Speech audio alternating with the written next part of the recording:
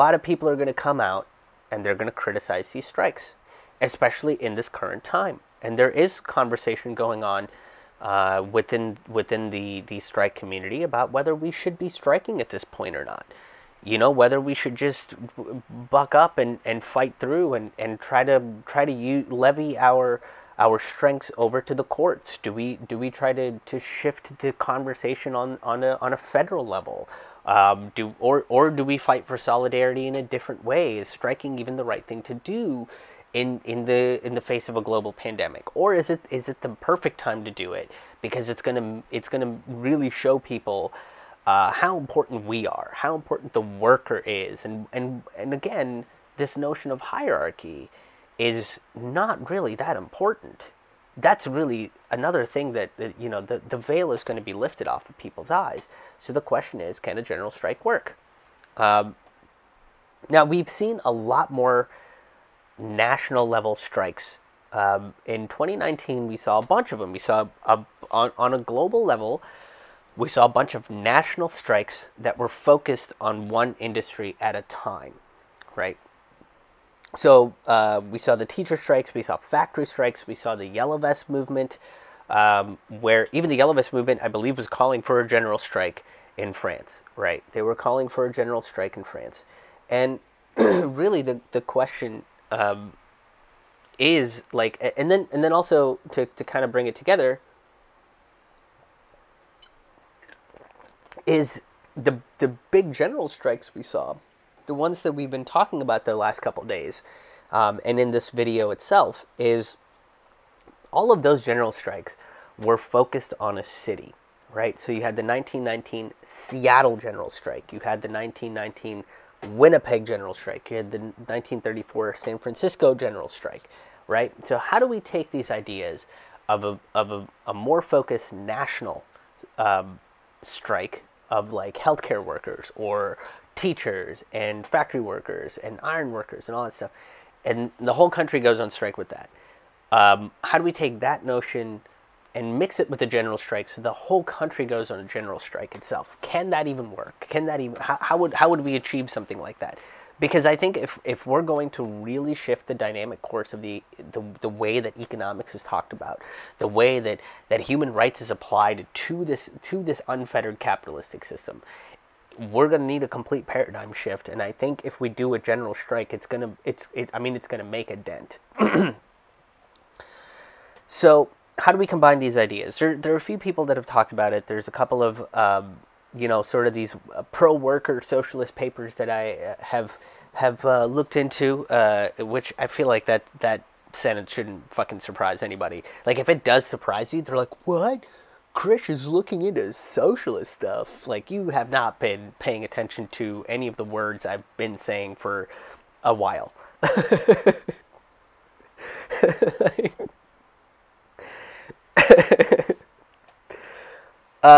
So what people talk about, you know, or, like, these are professional organizers that talk about this stuff. My goal and purpose, I guess, is to look this information up, and through the noise of all of this stuff is to find focus and hopefully give you guys, you know, a more concentrated, bite-sized way of you know, learning this stuff and having some levity behind it through comedy. So it you know, maybe the joke will stick and relate back to the information. I don't know. We'll see what happens. But these general strikes, the way that they describe it, operate the same way that a regular strike does. So all the rules are the same, right? You just have, it's just bigger, is sort of the way that they do it.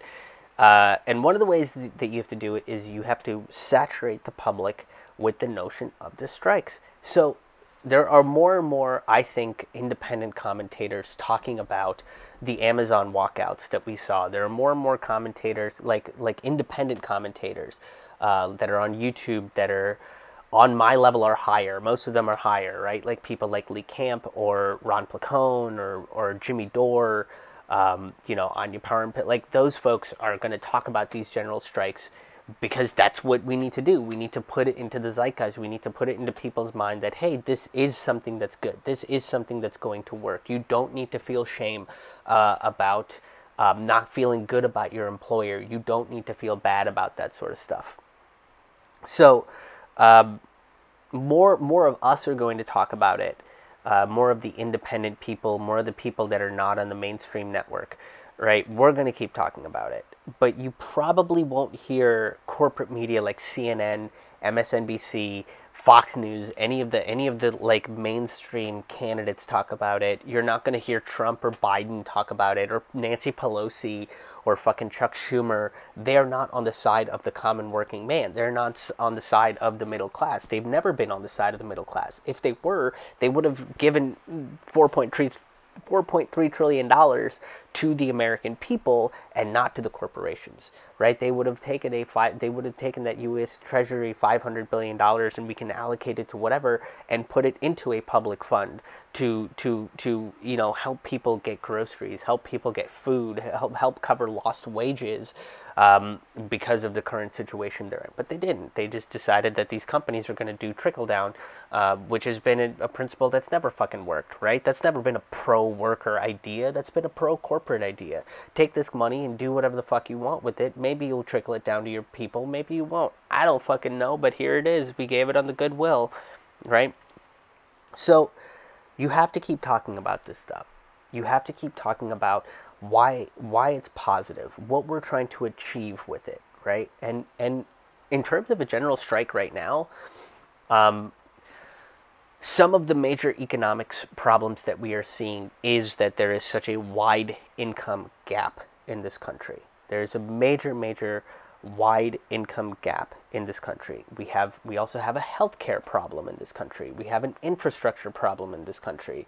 And what this strike would really do is go just beyond the workplace. And I think this general strike might even call out like some of the more systemic issues that we have, because those systemic issues funnel right back into the workplace.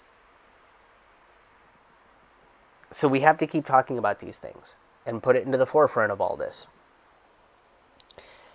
And that's part of the next thing, right? Is urgency. Is how urgent is it? For a while, I think a lot of people didn't think this was that urgent. You know, oh man, Obama's in office, right? He's our first black president. That's awesome. We did it. We fucking nailed it, guys. Everything's going to be fixed. And it's like, no, everything's not going to be fixed.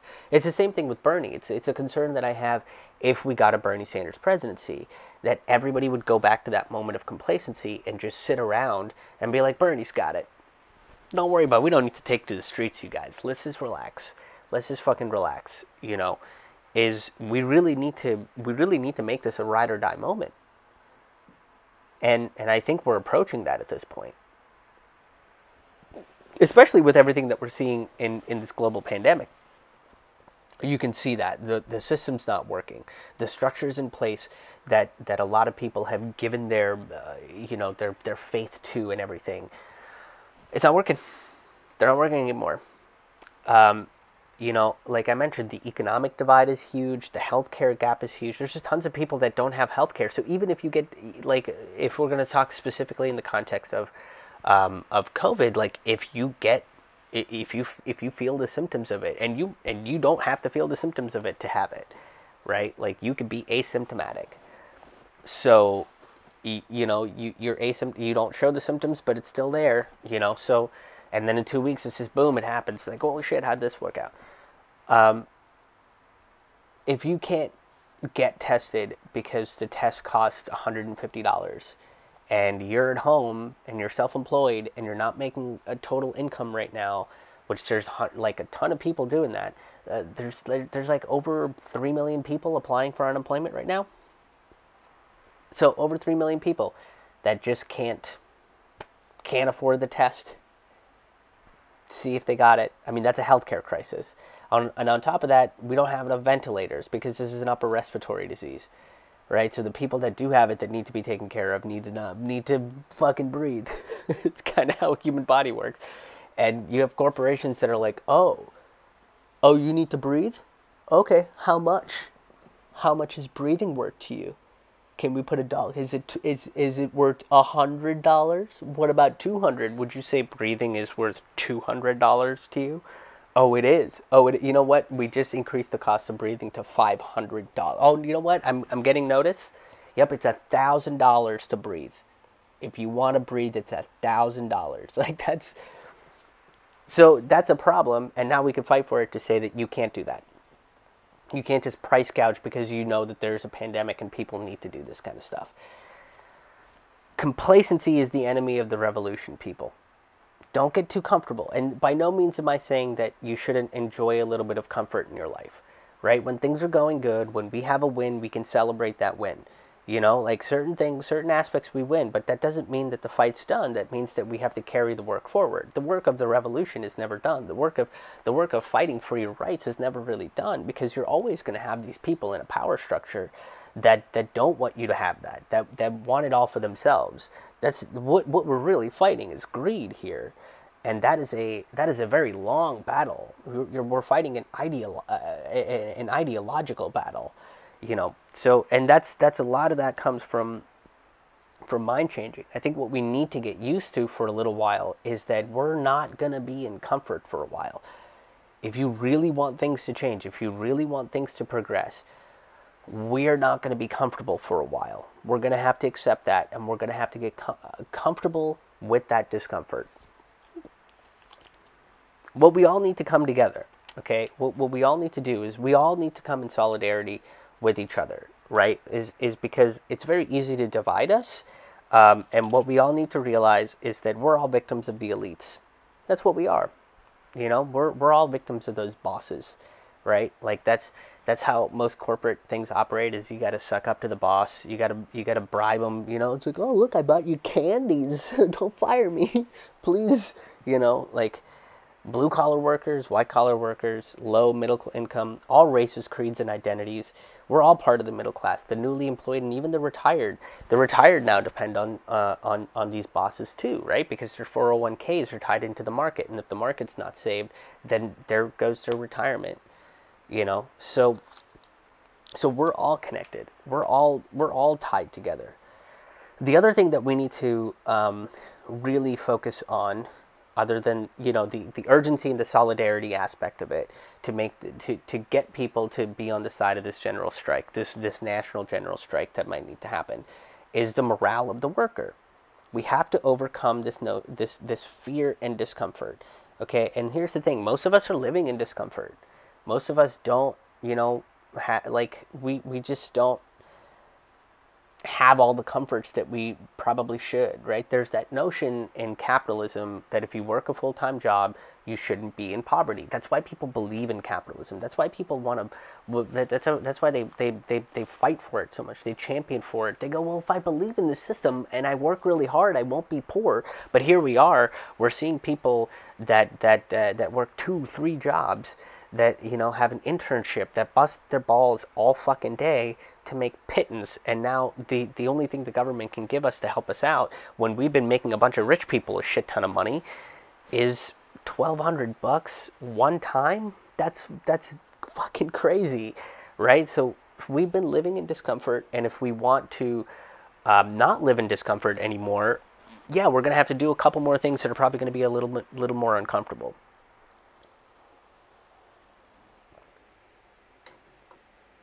We can't keep playing by the games of the system anymore. And here's the reality, right? This is the big morale booster here. We fucking won before. We've won because of unions, because of the labor movement, because of the workers' parties. That's how we won, by being in solidarity with each other. That's how San Francisco won. When did you really see the elites start getting really, really nervous in Seattle? When did you see the elites getting really, really nervous in Winnipeg? When people banded together and they started working with each other. That when they started believing that these working class union leaders, because the union leaders aren't, you know, especially in those days, weren't really like rich people. They weren't some kind of oligarchs. They were people that were probably standing in the worker line right next to you. That guy was probably a union leader. You know, so this would be somebody sitting in the cubicle next to you. That's probably your union leader right there. That's how it should be anyway, I think. That's part of the reason why they were doing so well, is because these common people that understood the struggle because they were in the struggle themselves. They were running for it. And so they worked for, you know, for better working conditions. They pushed for weekends. They pushed for the overtime pay. They pushed for 40-hour work weeks.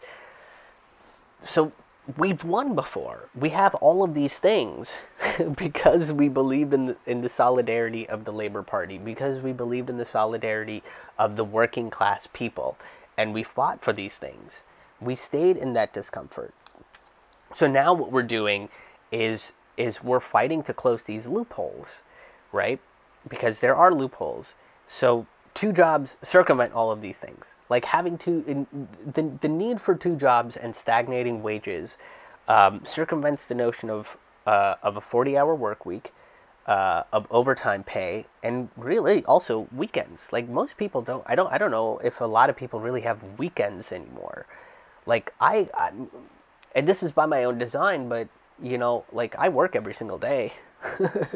I like to take my leisure time I like to go outside and take a walk and, you know, do some exercising here and there, watch a little Star Trek every once, you know, but I dictate my own schedule, but I mean, I work 7 days a week. It's a pretty constant work schedule to put out videos and be creative and do my writing and do video editing, audio editing, you know, put out my own content. But there's other people that work 2 jobs.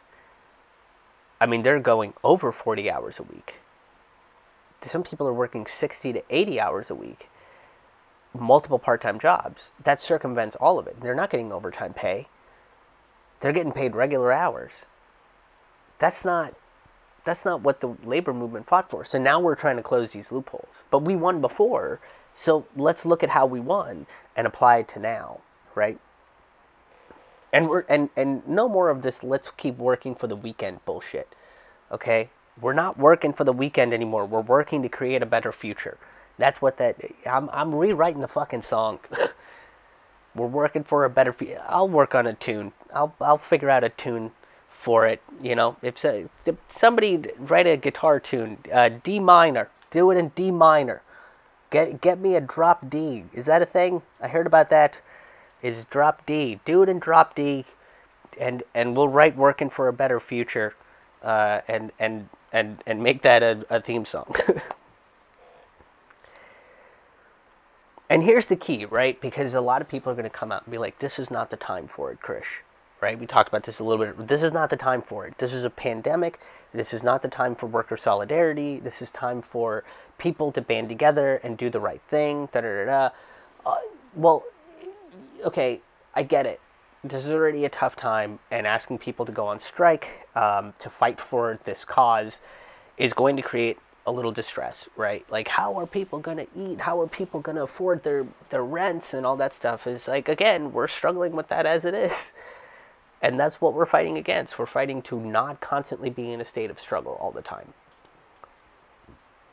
But how did the strikers in 1919 do it? How did the strikers in 1934 do it? How did the Black Panthers do it? Community organization. They did it because the communities got together. They did it because you had a bunch of people that were like, you know what? We got to feed these strikers. We got to take care of the garbage problem. And we're already doing it in this situation. I have a bunch of people. One particular, his name's Pierre Vachon. He's a very funny comedian in Vermont. He's going out delivering groceries to families and elderly people, you know, wearing gloves and a mask, and he's out there, you know, delivering groceries and things that people need every single day. I watch him do it. You know, that's amazing. We're already doing it. We just need to take it to the next level, you know, to show that we can run our own communities. That the powers that be don't actually control us. If this is a government represented by the people and for the people, then it should be. And here's how we're going to do it. We're gonna show you how how to actually run a government for the people and by the people, right? Landlords are cutting rent. There are certain landlords that are like, don't worry about the rent. Fuck it. Everybody's kind of in a tough time. If you even if you there's something I saw the other day where even if you have the money, hold on to it, and later down the line, maybe we can do something about it. But right now, fucking take care of yourself, right? You have food banks. You have all of these community-based programs that now we can push ourselves into. Now we can start supporting those community efforts because those community efforts become very, very important. And this right here, this community effort that, like the Black Panthers survival programs, what happened in 1919, the solidarity, when all of their efforts fail, that's when that retaliation shows up. The community efforts really does spark a lot of it, right? It sparks a lot of it because it really shows the powers that be that we don't fucking need them. And they're scared because they don't really have any usable skill. Like, I don't think Chuck Schumer knows how to build a table. Like, I'm pretty sure he has like an intern or a boy to do it. Like, I feel like Chuck Schumer is the kind of person that still says boy a lot, and it's just like, if you put a screwdriver in Chuck Schumer's hand, I think he might have a panic attack and a coronary heart attack. But it's fine. He'll be fine. He has a Cadillac health insurance. He'll be fine. Don't worry about it, you guys. Don't worry about it. But that's when they freak out. And they have to hold on to that. To be like, well, we've already convinced these other people that they have to help us. And by helping us is how we're helping, that they're getting help themselves. So if they just start helping each other, then what about me? Where do I fit into this community? And they don't really have a purpose because their purpose has become exploiting power is essentially what it is. It's just them coming to this point of power and then just staying in that point of power without doing anything with that power. Like, there's no benevolency with their power. And by going into community standards, we're just showing that we can be benevolent towards each other because everybody now is part of that power structure. It's not just one person is running that power structure. It's everybody in the community has to do their part to run this community efficiently. We've changed the dynamics of what power is, and that freaks them out because that's all they're good at. They're just good at exploiting people. Like, they're not good at anything else. And if you think I'm wrong, show me a picture of Nancy Pelosi, Chuck Schumer, Joe Biden, or Donald Trump putting together an IKEA fucking table. And I will say that I might be wrong. Maybe I'm wrong if I can see that. Standing together means that we get the future that we want. It means that we can actually get to progress. That's what it really means, right? And that's what these community efforts would mean. That's what this general strike would achieve. So, again, to kind of recap what we need to do to make these general strikes work is, one, we have to keep talking about what it is and why it's important. We have to keep talking about these things, right? What our quote-unquote list of demands would be. And I do think that it goes beyond the workplace in terms of a national general strike. It would have to go into health, like getting better health care, closing that income gap, making sure that that rich people are taxed, making sure that we're not losing our social programs. Why is healthcare something that's more about profit than it is about health? Why is education more about profit than it is about knowledge? These sort of things should be part of our list of demands. And then the urgency of it. Why we need that as soon as possible, right? It's the same thing as what the workers did in 1934. Is why do we need this as soon as possible? Well, people are dying. Like, that's really what it is. People are fucking dying, right? So the urgency of it, it's ride or die. And then solidarity comes in to play as well, right? We're all in it together. It can't just be that this one aspect is important than the other aspect. We all have a part to play in our community. We all have a purpose in our community. We all need to come together and fight for each other in our community. So that might even mean that if we create that one big union, right? We talked about the one big union earlier in this video. If we have that one big union, and then underneath that you have the metal workers union, you have the healthcare union, the teacher union, the artist union, there should be a representative of every other union part of all of these specific unions, right? So that way, like, we're all talking to each other, we all understand what the other person needs, and we can be on a little bit more of an equal footing. It's more about the purpose that you serve to the community rather than the hierarchy in which you serve within the community. Then it comes about morale. It's about knowing that we can win. You know, a bunch of people in the beginning in Seattle were arrested. That killed the morale. That killed the movement. Well, it didn't work in Winnipeg. That's just a few months, right? These people took to the streets. Then there was violence. That kind of hit the morale a little bit harder. Well, that didn't work in Seattle. It didn't work with the Panthers either. It didn't work with the Black Panthers either. It didn't work with a couple different movements where they were violent towards them, and it was just like, all right, we're going to keep escalating it. So, and it's also remembering that we've won before, you know, and then being organized as a community, making sure that we're all taking care of each other. So if somebody needs something from another person, to be like, yeah, I got your back. I got your back. Don't worry about it. We're going to make it work. We're going to make this happen. This is, I'm stealing this quote from, from somebody here, but I think that it is an important quote, and I'm going to get the Sarah Nelson. Sarah Nelson is, pardon my delay, I should have probably prepared for this. She's a flight attendant union leader, Sarah Nelson. And this is I think, a very important thing to keep in mind. And I'm giving credit where credit is due. Sarah Nelson, flight attendant, union worker, union leader, sorry. She says this, and I think this is kind of the important aspect of this. The strike is our tactic. Solidarity is our power. That's really big. Because, yeah, that's the method of how we are going to achieve our change, but solidarity is the power behind our change. Shifting that dynamic of our leadership, shifting the dynamic of taking care of each other, and what it really means to be a functioning society. That comes from solidarity. That comes from our support from each other. So that's very important. So again, the strike is our tactic. Solidarity is our power.